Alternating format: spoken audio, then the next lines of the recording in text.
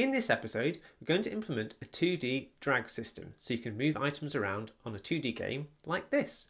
This will be useful in a game such as a jigsaw. Let's get started. We'll start by creating a standard 2D Unity project called Drag2D.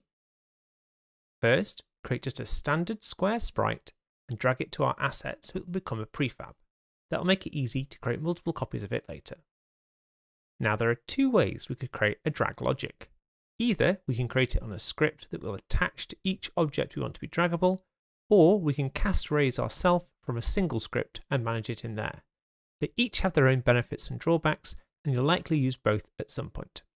No matter which one we choose, we must ensure our sprites have a box collider 2D so that it can detect a mouse click. So first up, let's create a per item script to do the drag logic. Let's add a script to the square called drag. We're going to need two helper variables here, a boolean to tell us if we're currently dragging the object, and a vector3 offset. More on that later. As the script is attached to the object in question, we can leverage the OnMouseDown and OnMouseUp functions to detect the drag start and end. So in OnMouseDown, we want to set our boolean dragging to true, and in OnMouseUp, we set it to false. We can then test this in the update method. If we're dragging, then we set the position of the object to where we've clicked. To convert from the screen location to the point in the world, we're going to use camera.main.screen-to-world-point. This will be fine so long as we clicked exactly on the center of the object, and it'll center it underneath your cursor. So to manage this, we need to make use of an offset variable. In the OnMouseDown, we can simply take the difference between the object position and where we've clicked, and then we can add that offset in the update method.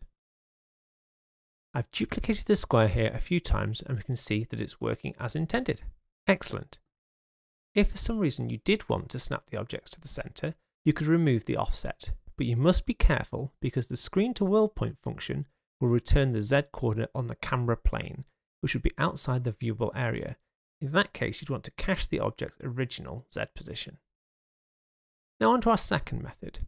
I'll delete the drag script from our square prefab and we'll create an empty game object with a new script called dragAll.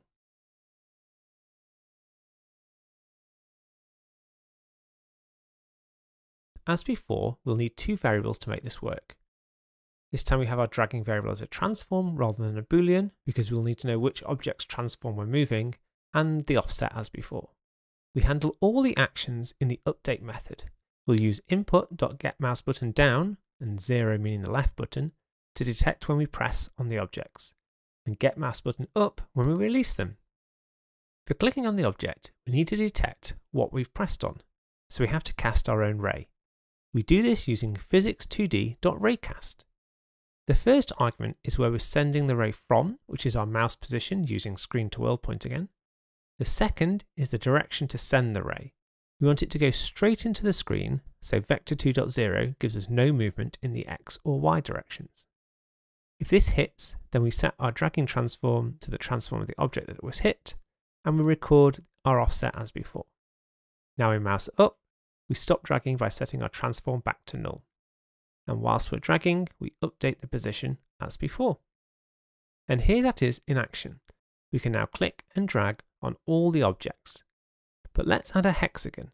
Maybe we don't want to be able to move the hexagon.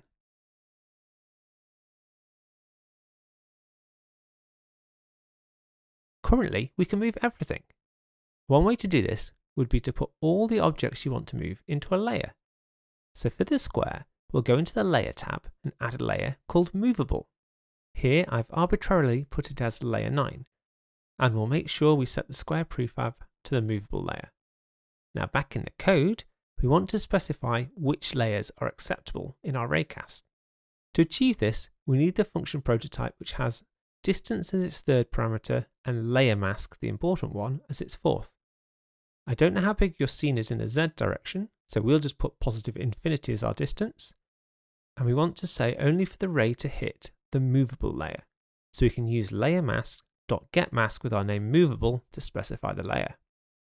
With this change, now in our scene, only the squares can be moved and the hexagons cannot.